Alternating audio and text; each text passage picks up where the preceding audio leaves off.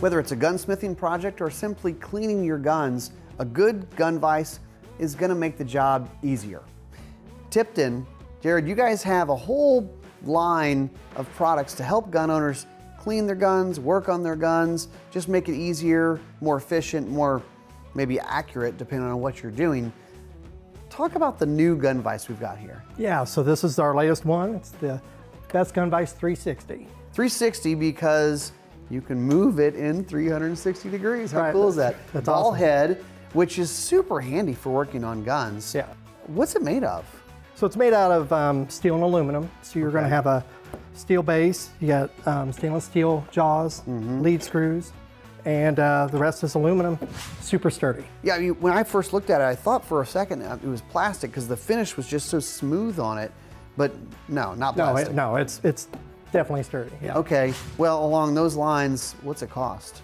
$125 is what we're seeing it for. It's a lot less than what I would expect, yeah. Oh, yeah. Now let's talk about the attachments you guys have because this is really well thought out. Yeah, so right here what we're looking at, I've got it clamped as you can see with the pick rail upside down.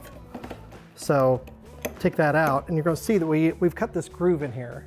Oh, so it matches the pick rail. Yeah, it's great for pick rail and it also works for Arca as well. That's awesome. Yeah, now it's not gonna slide in, it's a solid grip. Now you also have other attachments, the waffle, which is what I've got on this gun. I mean, a pretty wood-stocked gun, it's gonna be a little softer, you're not gonna be risking scratching it, but you said it also works for oddly shaped guns. Yeah, I mean, a lot of things aren't cylindrical or whatever. Yeah, they're not so straight lines all the time. Yeah, like lets you grab around it, yeah. And what about this black one? So the black one's for cylindrical objects as well. Okay. And one of the features too, we do along that top, we have that same cut for Arca and pick rail.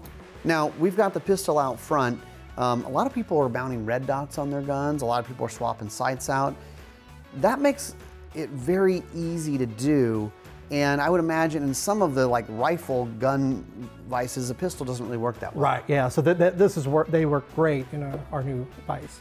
Now we've got it mounted with the C-clamps, just kind of, we're in the studio here, but you have another way to do it. Oh yeah, so if you're looking for a permanent solution, we have 3 different places here where you just bolt it directly down to your bench.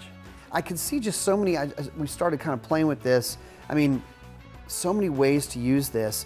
If I was mounting a scope, you can put a bubble level on your gun, make sure everything's level, and then you're just adjusting from there as opposed to trying to loosen the vise, adjust the gun, and do all this stuff. Also, cleaning a gun, tipping the barrel down, right? Yep. Get the solvents flow away from the action. So just certain things that I think make it a little easier to work on your guns and probably help us not messing up, mounting a scope or whatever it might be. Yeah.